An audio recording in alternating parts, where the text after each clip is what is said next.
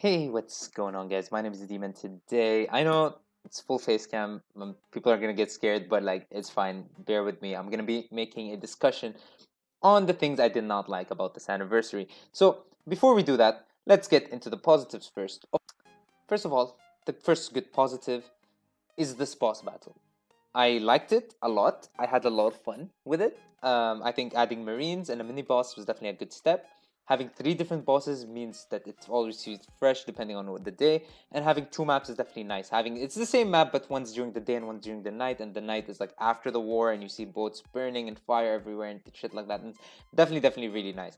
And I definitely enjoyed this boss battle much more than the first one. Now I know the first one I grinded for top 500 or top 470, so I really went in on that one. But that was because it's the first one. I was during my summer break, and so I had a lot of time to play.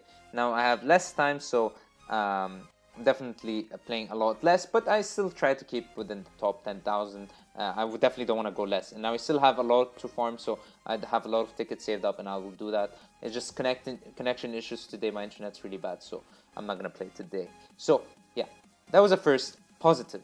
Second positive is the Shanks'banner. Now Shanks, the banner of Shanks was actually really good. Now I know people will say that 2% rate, how can you say he's really good? Well, let me tell you this.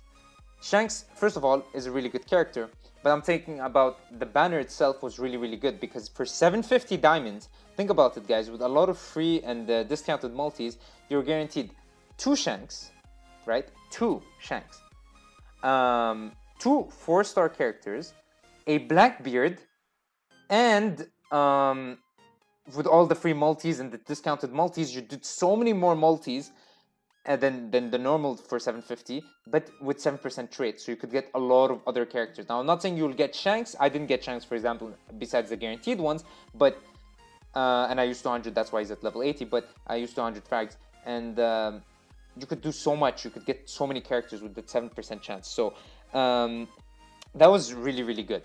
I think for me that banner was really good, much better than Bounty Fest, and because Shanks was so great, I'd say even better than Step Ups. The Blackbeard banner, though, that sucked. That sucked big time. Having no guaranteed whatsoever beside that 750. Yeah, sure, there was the high chance of getting there was the high chance of getting 4 stars with discounted multis and shit like that, but you had to do 750 for just 1 Blackbeard. So that sucked. You know, for Shanks, you got 2 Shanks, a Blackbeard, and 2 other 4 stars. So that's 5 good shit guaranteed in 750, besides all the great advantages of the banner itself. Here you're just guaranteed 1 Blackbeard. So 4 less things than the other. So it's definitely not a good banner. A lot of people summoned on. If you watch my video, you would have known that that wasn't the anniversary character. So if you summoned anyways, knowing it wasn't the anniversary banner, that sucks. I'm sorry, but you know, you were told. I'm sure a lot of others could have told you that it wasn't the anniversary banner either. So that's for the positives. Now another positive is, as you can see, I have 750 diamonds. After my Shanks video, I had 400 from the fact that the Bandai gave us so many diamonds, including today, I think, a Twitter campaign that gave us 50 or more. So that was definitely very nice of them. And they gave out so many diamonds for the anniversary, which I really am happy with. So those were the good things, and in general, sounds great. The negatives, though, are pretty large, because if you think about it, besides the fact that the banner was great and the amount of diamonds we got were great, these are things you kind of expect from an anniversary, right? And usually games do way more than that for their anniversary. You know, this is kind of things that, you know, they did it really nicely. I expected way worse for a banner, and for the amount of diamonds we got, I expected way less, but we got that many, and I'm really happy, and I really am. And so, thank you, Bandai, for that. But the boss battle, yeah, it's upgraded, but this was kind of a natural thing. You know, you'd expect them to keep making the boss battle better every single time, or else people will complain and not play them. So I definitely like that. I like the rewards of the boss battle. Hopefully they improve it next time. You know, maybe give more gems, more 4-star fragments, because we're spending a lot of time on this. But this was much better than the old boss battle, but it was just something we already had. And that's it. So I don't feel like we got enough content. Now, I was hoping during the anniversary we'd get a lot of One Piece Treasure Cruise YouTubers try to make videos on the game. Maybe hopefully get in, maybe stream the game, you know, check it out, introduce the game to their audience. Maybe even some One Piece anime and manga YouTubers could play it and hopefully enjoy it and maybe stick around and maybe make content and get their audience to try it out as well. That being said, that did not happen. It feels like this game is as alive as it was a week ago, like a week before the anniversary or a month before the anniversary. Like, it doesn't feel like so many new players are hopping in, checking out the game. I'm sure they definitely are, you know, but I feel like the promotion of this game for the anniversary wasn't there. Like, at least in the global version, at least that's how I feel. Maybe numbers can change that, but in general, it doesn't feel like so many new YouTubers are hopping on, so many new things are coming and things like that. So it just feels like this anniversary was just a really, really good event and not an anniversary. Exactly, you know, a lot of people quit, and that's another problem. Why are people quitting? Because now that we have Shanks and Blackbeard, only Kaido really stands close to them, and besides that, all other characters kind of suffer. And now people are like wondering, well, should I just never summon until the next Extreme Bounty Fest?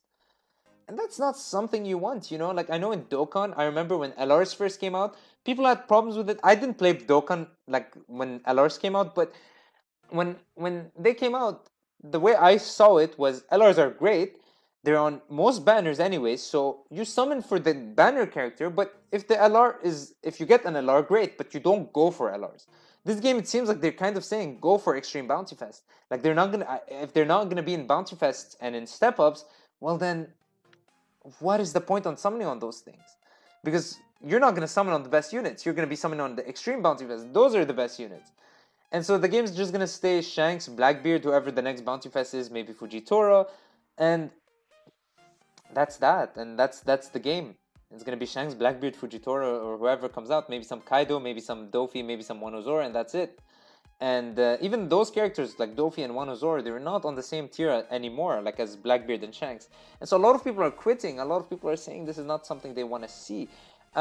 Personally, I agree, because these characters are a bit too strong. Shanks isn't that big of a deal once you get to know his matchup, but Blackbeard, like, it's impossible to kind of win him. But hopefully, you know, as we practice more and hopefully it becomes better. But the thing that I'm really scared of is Boost 3. If they release that, that's gonna suck.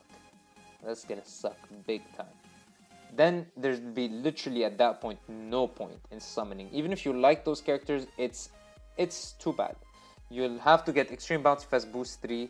Otherwise, you're just kind of not doing what you're supposed to. And that's definitely something very scary. And I'm very scared that happens one day. So let's hope Boost 3 never comes, because if it does, it's gonna suck.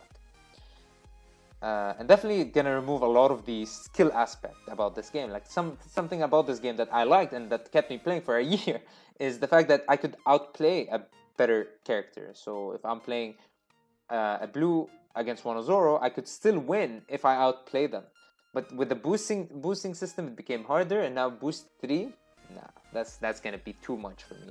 And I think I'll have to rethink all I was doing, all of my plans for Bounty Rush, and rethink definitely the whole thing. Like, what am I doing this for? So I hope Boost 3 doesn't come out. Boost 1 and Boost 2 were already bad ideas, I think, but Boost 3, terrible, terrible.